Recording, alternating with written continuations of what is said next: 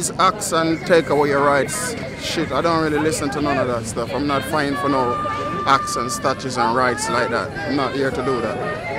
I'm here to go against them as usual and just bring the information to the people and not ask government, stop asking governments for permission like these people, like some of these people like to ask for permission from government.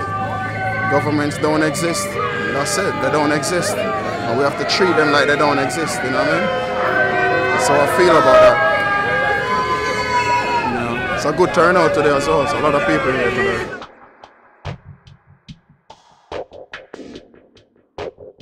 They've been doing it from the beginning, like the first time the mainstream media know who I was back in June 2020. And they was late anyway, because we went to Morrison's. That's when people start to find each other. We went inside Morrison's.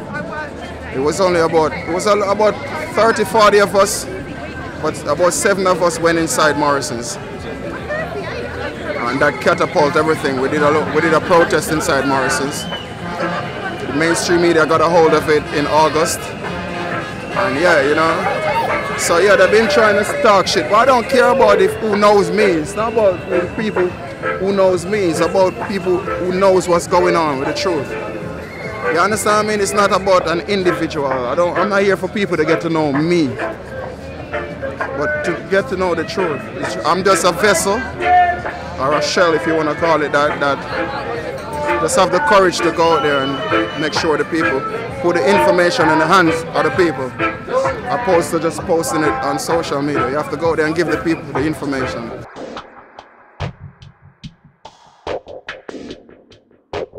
The reaction is great, bro. Even if somebody tell me fuck you, or it doesn't matter, it doesn't register in my head. You know? Because like I always say, you can't, when you're fighting against the system, you're fighting against everything within the system. Therefore, you're gonna have the worst happen to you. If you was on their side, then you know you would be comfortable, you would be sitting comfortable. But we are against them, so they own the media, they own the social media, they own a lot of these slaves. I call some of these people slaves because they talk on social media about they're brave and I'm a strong man, I'm a strong woman. Like I always say, they're strong in the gym, they're not strong in real life. And when you're strong in real life, and I think some of these people have to see the children drop dead in front of them before they have to fucking really get serious and do something. So talk is cheap, just go and do the work.